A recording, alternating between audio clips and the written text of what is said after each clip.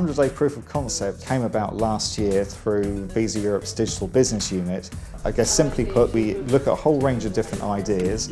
Out of those ideas we start filtering them down, and if we think a project is worth spending time on, we will then sponsor a 100-day proof of concept to really get under the covers, prove and learn some key elements and work out the commercial viability for any of these new products or services.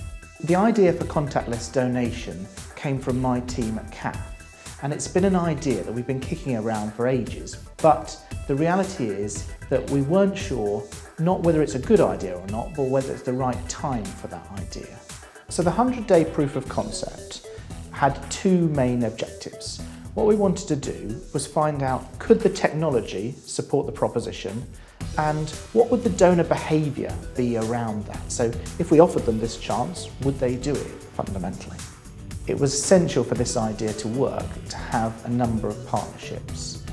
Visa have the understanding of Contactless to be able to make the idea happen. Save the Children have the fundraising expertise. And CAF, well, it's our remit to grow giving overall, so we're keen to really understand these new payment methods. When Visa came to us with this idea to test contactless donation terminal, I'm very excited to get involved. It was fantastic to be able to partner up with them and with CAF and together work to really get this prototype quickly to market. And so we sponsored a design jam at the Royal College of Arts, arranged by our partners TCS and facilitated by the Royal College of Arts and their students, their senior lecturers. We got in contact with award-winning designer Guy Robinson, who runs his company Sprout. He is also a visiting lecturer at the Royal College of Arts, and we saw a great way of connecting this together with Guy being part of our design jam day, and then to be able to take that winning design and turn it into a working 3D prototype.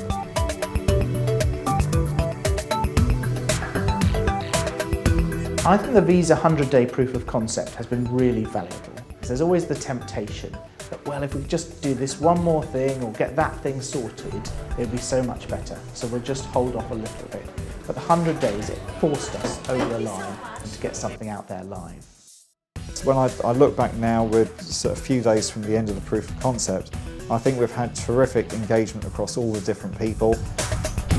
And so we're learning our people ready to be able to give donations with their contactless card. It's quite an interesting way of speaking with people interested in charities and wanting to donate.